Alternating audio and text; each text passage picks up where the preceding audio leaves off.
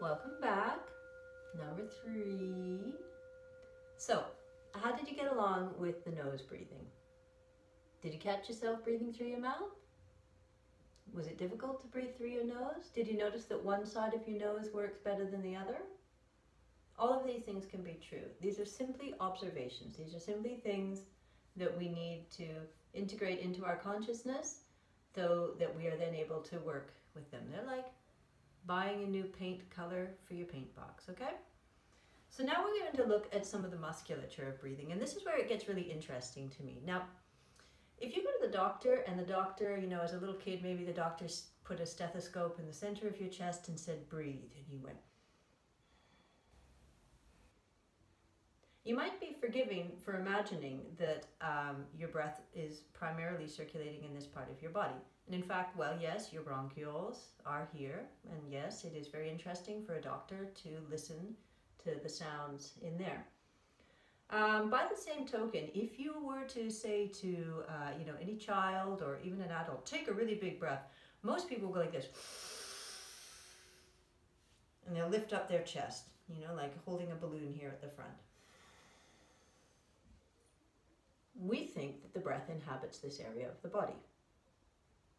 So what are the muscles of this area of the body? Well, we've got, of course, the pectoral muscle. We have the trapezius. We have the sternocleidomastoid. All of these muscles can participate in breathing. But these are called accessory muscles of breathing. So accessory muscles are secondary muscles of breathing. And they can be engaged as and when. So if you have to run away from a tiger, or I'm a Canadian, a bear, you want to be able to move that chest, that's for sure. But in your day-to-day life, that's not what you want to be using to breathe. It's as simple as that. So we've already mentioned this wonderful muscle called the diaphragm. The diaphragm is more or less at this level, and it has a couple of little arms that come down here. Interestingly enough, there's a ligament that attaches the diaphragm to the large intestine.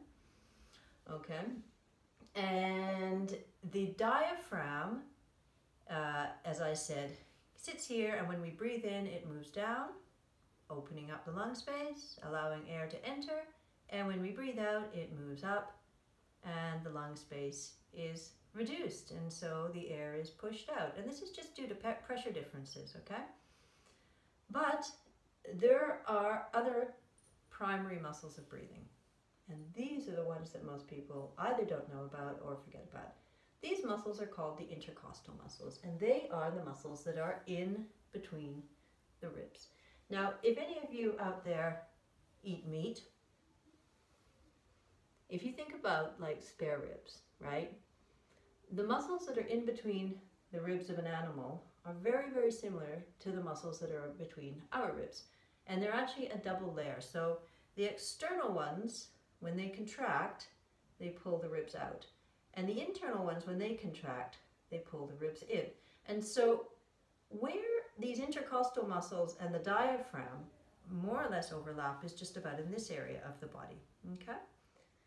So if we are breathing in a technically correct manner, i.e. using the intercostal muscles and the diaphragm, our breath ceases to move forward and upward and becomes a backward and downward moving force.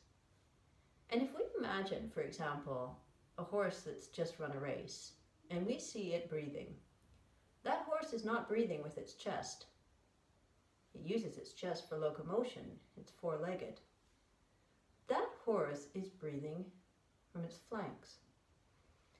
And so the number one change that we have to start to make when we begin to breathe correctly, apart from the nasal breathing, is we need to actually visualize the breath in a different way. We need to stop imagining the breath as something that moves upwards and forwards, and we need to see the breath as something that moves downwards and backwards.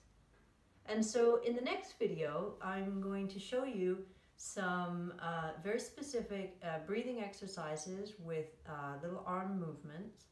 These are exercises that I use to great effect and acceptance in my private yoga classes. So yeah, take a minute now.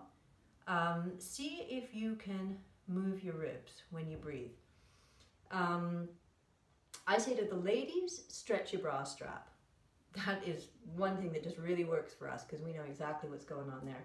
For the gentlemen, just see if you can, pull out to the side and back and contract back in.